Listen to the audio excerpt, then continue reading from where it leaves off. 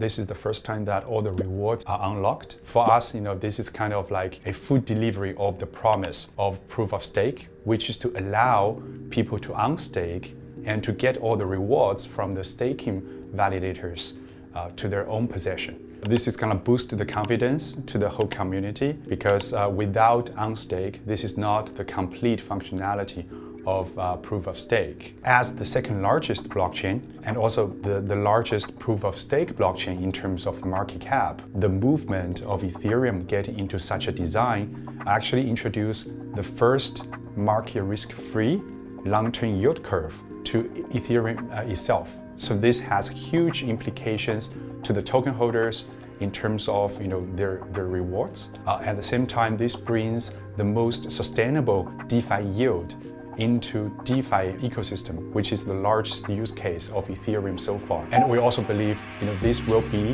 the attractive points to get the institutions to look at it so that they know where the yield comes from. So at RockX, we have been working very closely with a lot of institutions. So one of the key reservations in the past for them to support Ethereum staking is that they're not comfortable with the undefined timeline of when can they withdraw, because this has implications on liquidity and also tenure.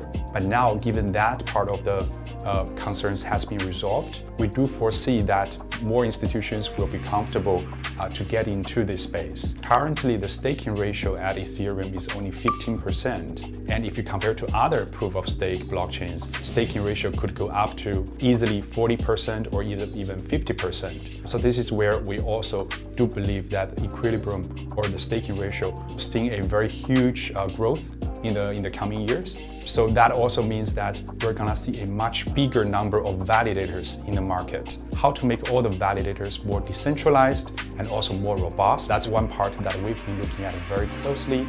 So that's called distributed validator technology. So that involves a lot of cryptography and also very clear, innovative designs to make things more collaborative among different stakeholders in the space.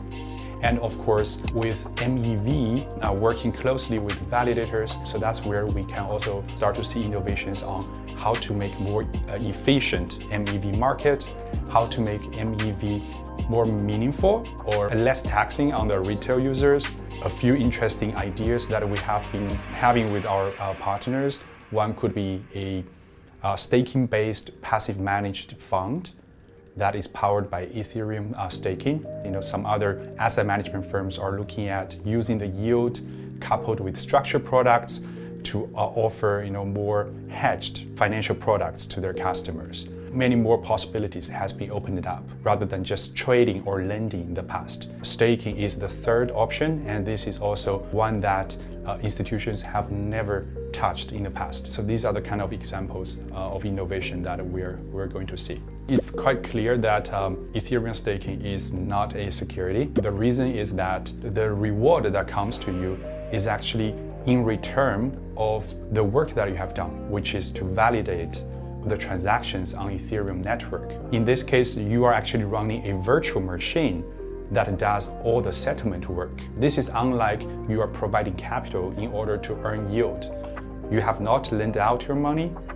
You are actually doing work for the network. This actually checks every single boxes on this is not a security. I think this matters a lot from the institutional perspective, but from the native blockchain itself, it's less of a concern. SEC has stated that even over 50% of the validators are based in US, hence US has the jurisdiction rights over Ethereum. In my personal view, I don't really agree with that statement. I'm holding the view that Ethereum, just like internet or other kind of infrastructure in the digital world, it's neutral.